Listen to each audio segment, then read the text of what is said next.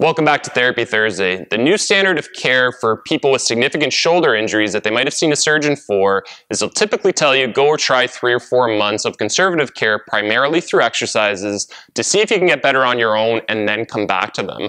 Oftentimes after a significant shoulder injury, whether it be a full thickness cuff tear or something similar, is a complete lack of range of motion or at least extremely limited range.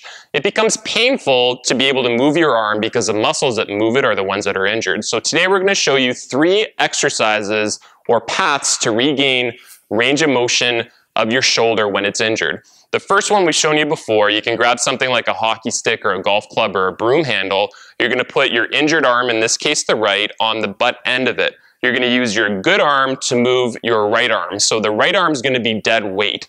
I'm using my good arm and I'm just pushing up high enough until I feel that discomfort and allowing it to come down. So I'll just do repetitive motions like so. A second exercise that a lot of people have been given that we have not had great success with is where you rope something over top of a shower curtain. And then you're meant to use a pulley system. The lack of gliding makes it quite painful on the way down for people typically, so we're going to show you a little bit of a different way to get that same type of range. You're going to lift your arm up as high as you can. Let's say I'm limited to here, so I could use a kitchen counter or something similar.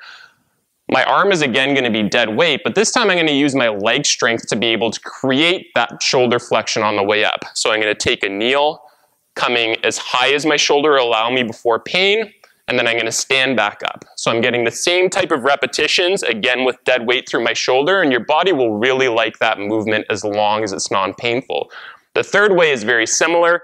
I'm going to be on both knees this time. I'll be able to alter the amount of weight that I place on my right arm, and from here, I'm going to rock back into a child's pose position, again, obtaining that shoulder flexion in a pain-free manner where it's not going to be utilizing my muscles.